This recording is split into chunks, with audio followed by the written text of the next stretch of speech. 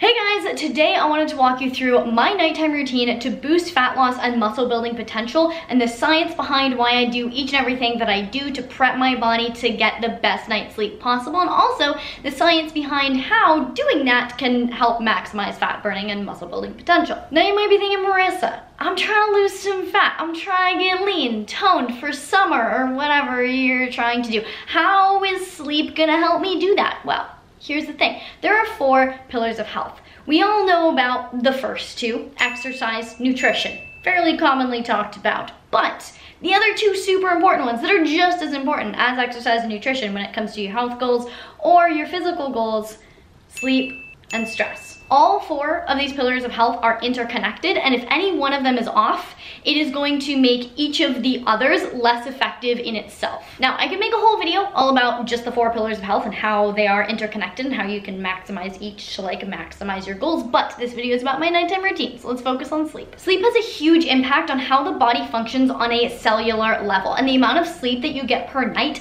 can have a drastic effect on body composition. Now, sleep has direct effects on the other pillars of health in many different ways, but let's just go over a few. Poor sleep can cause major metabolic disruption and glucose issues. One good example of this is that poor sleep reduces glucose utilization in the brain, and glucose is what your brain needs to literally function. So if it can't utilize it as well, it's going to make you crave glucose, which is just pure sugar. So your body's literally going to be driving you to go eat the donut, go dump a bunch of sugar in your coffee, just eat all the things with the sugar. Poor sleep also downregulates leptin, which is a hormone to signal that you are full and satiated, and upregulates ghrelin, which is a hormone that tells you that you're hungrier. So you feel hungrier, and it's harder to feel full. And just one night of sleep deprivation can make you as insulin resistant as a person with type 2 diabetes. Now, granted, this effect is temporary and goes away as soon as you do get a good quality night's sleep, but we all know that insulin resistance makes it very hard to lose fat. And so if 3 or 4 days out of the week,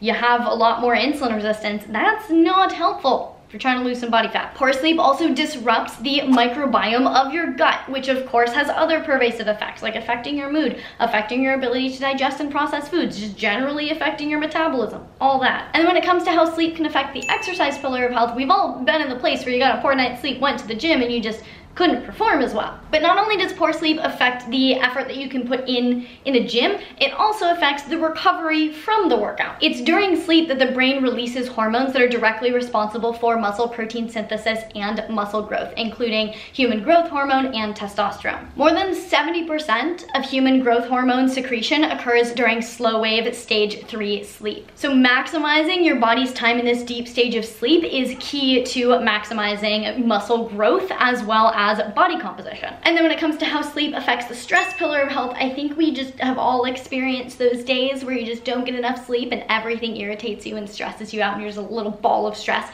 It's because you haven't gotten enough sleep. Elevated stress elevates cortisol, which generally makes fat loss and muscle building a lot harder. So hopefully by now it's clear why, if you have any sort of aesthetic goals, you should be prioritizing good quality sleep. But why should you have an actual sleep routine? Why can't you just go to bed, get quality sleep, wake up, and be good to go? First of all, having a consistent sleep schedule actually aids in good quality sleep. So you are going to get better quality sleep, more efficient and effective sleep, if you're consistently going to bed and waking up around the same time every single day. Studies have shown that irregular sleep patterns can alter your circadian rhythm and your levels of melatonin, which is the hormone that signals to your body that it's time to go to sleep. So if your melatonin can't have a consistent 24-hour cycle, you disrupt your sleep, basically. So having a consistent nighttime routine can really help set you up with a consistent rhythm and consistent cycle. But what a routine also helps with is that it cues your body that bedtime is approaching. And so your brain can start shifting towards sleepiness and the brain waves associated with sleepiness before you even get in bed.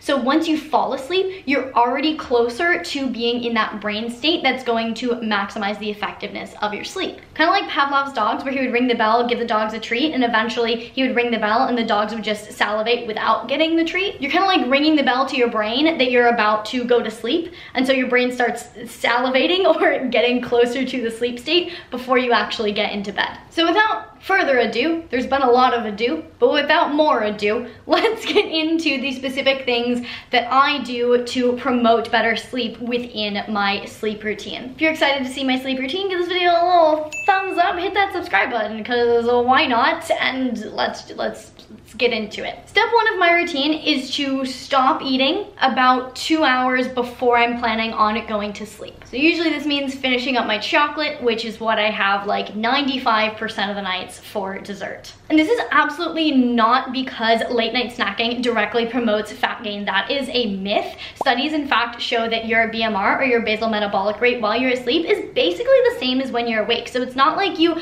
burn calories differently while you're asleep. I choose to stop eating about 2 hours before bed because eating close to bedtime actually impacts sleep quality, which can in fact in turn impact your body composition, but it can also negatively affect your brain health. Pretty much anytime you eat, it causes a spike in blood sugar. And if you eat too close to bed, you will spike your blood sugar and then it will crash while you're asleep. And this will flip the balance of cortisol and melatonin while you're asleep, which will completely disrupt your sleep quality. Here's the thing about cortisol and melatonin. What's supposed to happen is in the morning, cortisol will rise, and then in the evening, it'll start to taper off, whereas melatonin will be low in the morning and then start to rise as you get close to bedtime, peaking while you're asleep and then falling closer to the morning. If you're asleep and your cortisol is low like it's supposed to be and your melatonin is high like it's supposed to be, then you get a blood sugar crash and it switches. That's not good for sleep quality. So I finish my chocolate or dessert or whatever like 2-ish hours before I want to go to bed. So about an hour to an hour and a half before I want to go to sleep is when I actually like start my routine.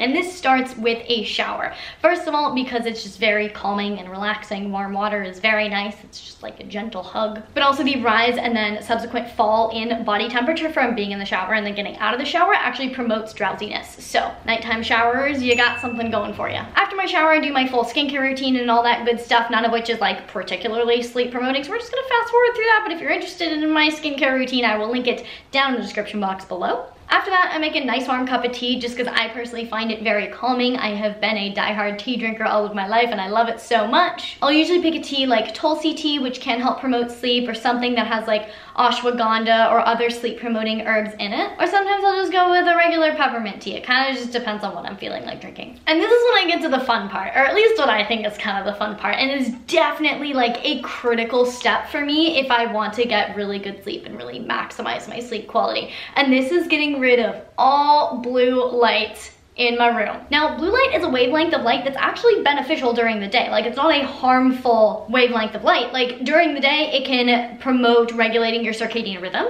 which is key. It can boost focus, it can boost attention, it can boost mood, but during the night, it is actually disruptive to your circadian rhythm because it basically is telling your brain, hey, it's still light out. So if you're exposed to blue light before you go to sleep, this will disrupt your sleep quality and confuse your circadian rhythm. So usually while I'm waiting for my cup of tea to cool down, I will go around my room and turn off all of my lights and just turn on my little Himalayan salt lamp and light all of the candles around my room. Sometimes I'll turn my ceiling lights red if I still want a decent amount of light in here without getting any blue light, but usually that's a little bit excessive for me. But this orangish reddish hue that this creates in my room will have basically little to no blue light in it. At this point, it honestly would be ideal to avoid any screens, computer screen, phone screen, TV screen, etc. But gonna be honest, I'm not at that point yet. I'm still using my phone and my computer right up until I go to sleep. Would it be better without it? Yes. Am I working on it? Yes. Will we get there? I don't know. But because I still plan on using my phone and my computer, I make sure that those screens have minimized blue light coming from them as well. So I'll put my phone into red mode and I use Flux on my computer, which just naturally turns the computer screen more yellow after the sun goes down. And then for added protection, I will throw on my blue blockers. Once the sleep ambiance is set in my room, this is when I like to take any sleep supplements if I want to supplement that night to support my body a little bit better. Now, I don't like to rely on any supplements. I was relying on supplements a lot going through my healing journey and hormone balancing journey, but that's because my body just needed a little extra hug. It needed a little bit of support. But now that I'm mostly healthy,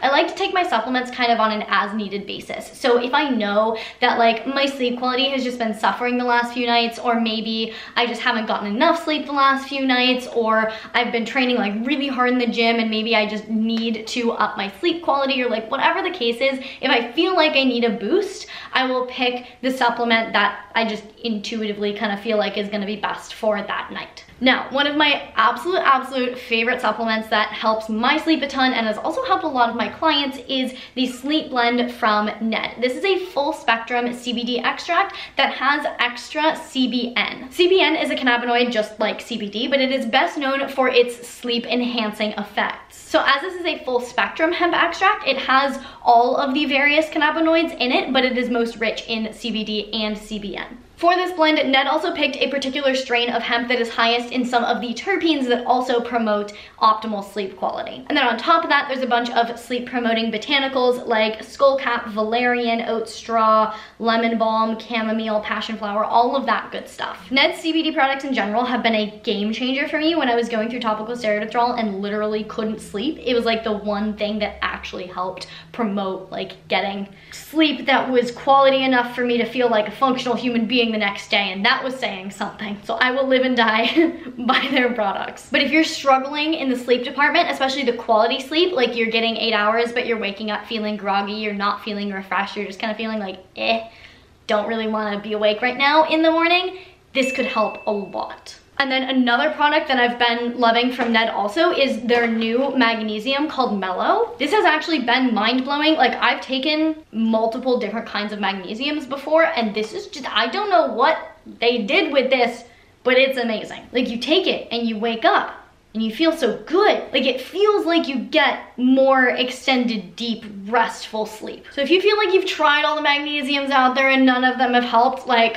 I encourage you to give this last one a try. It may or may not change your life. And if you haven't tried magnesium, 75% of people are deficient in magnesium. So like, most people should probably be supplementing with it anyway. And magnesium deficiency results in insomnia, restlessness, and difficulty sleeping. So if you're not currently supplementing with magnesium and your sleep quality is currently not optimal, honestly, I would start with a magnesium supplement. And I definitely recommend this one. Mellow is made from a combination of 3 highly functional and bioavailable forms of magnesium, including magnesium L-threonate, which is one of my favorite forms because it also supports brain health. One study took adults aged 50 to 80, and after just 6 weeks of supplementation with magnesium L-threonate, they showed significant improvement in cognitive function. Another study demonstrated that it enhanced the synaptic plasticity in the hippocampus, which is the center of learning and memory in the brain. So if you're in school trying to do all sorts of learning, or if you're literally just a human that wants to maintain good cognitive function and memory throughout the rest of your life, magnesium could help. If you want to try either of the Ned products, I do have a discount code. FitAndNerdy gets you 15% off. I will link these down in the description box below, or it gets you 20% off of the North Star membership, which is the just membership program, which comes with all sorts of perks. Highly recommend, like, if you want to make any of these like a regular part of your life. But yeah, definitely check that out. But the other 2 supplements that I absolutely love, ashwagandha. I have been talking about ashwagandha for years, like basically since I started this channel, so it definitely deserves a mention in this video. Ashwagandha is an adaptogen that has all sorts of benefits, but its main benefit is helping balance cortisol. And as we talked about earlier, cortisol and melatonin are inversely related. Melatonin helps you sleep. If cortisol is too high at night, your melatonin can't rise to adequate levels to get you efficient sleep. So if you take ashwagandha, it'll help balance out your cortisol, bring it down at night, so your melatonin can rise appropriately. This has been one of my go-tos for literally years. I have one left in this bottle. I just reordered a new bottle. I'll link that down below too. Also, I definitely recommend that brand. I've looked into a lot of different pill forms of ashwagandha, and there's like only 1 or 2 that are actually like top quality. Did a lot of research, trust me. But this last supplement is a GABA promoting supplement from Natural Stacks. GABA is a neurotransmitter in the brain that basically promotes calmness and relaxation. Its main role is as an inhibitory neurotransmitter that basically calms down anything excitatory in the brain. And if you're trying to go to bed, things are exciting you, it's gonna be hard to go to sleep, so GABA will kind of just like help chill you out. The one supplement I don't recommend that I know I'm gonna get a lot of questions about is melatonin. Here's why. Melatonin is legit a hormone. So you are supplementing with a hormone in order to sleep better.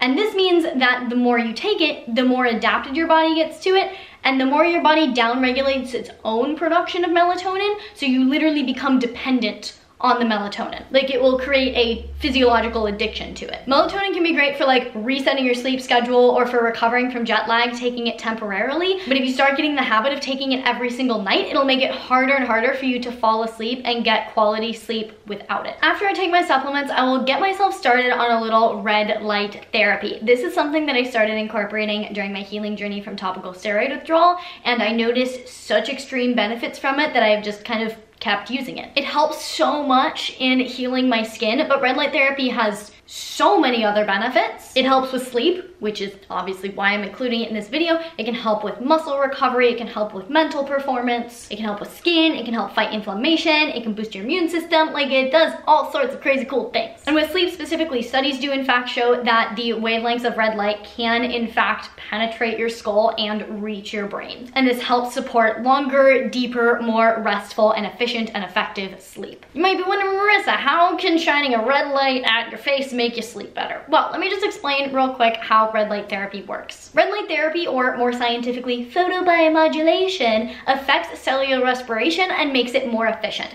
Cellular respiration is a process by which the body breaks down food and converts it to ATP, or energy. This is the process that your body needs to do for like literally everything. So the more efficiently your body can produce ATP, the more efficiently your body can do literally anything. During cellular respiration, nitric oxide competes with oxygen in the production of ATP. So more nitric oxide means less ATP is produced. But the photons in red and near infrared light excite electrons in nitric oxide, making hydrogen more easily able to bond and thus improving the efficiency of production of ATP. So that's a TLDR on how photobiomodulation can have such widespread effects, is because it's literally just making your cells function better. I've been using Joovv to do my red light therapy since I started doing it, and they recently came out with their Joovv Go 2.0, which has been super, super helpful. A, it has a recovery mode that you can use. B, it has an ambient mode that you can use, and this is a mode particularly to use at night because it's particularly designed to support sleep and circadian rhythm. I'm actually pretty sure I have a discount code with Joovv if you want to check it out. I think MissFitAndNerdy gets you like $50 off your order, so I'll link that down in the description box too. Once I'm done with all that, I have usually about half an hour to an hour to kind of do with as I please, to let myself wind down for bed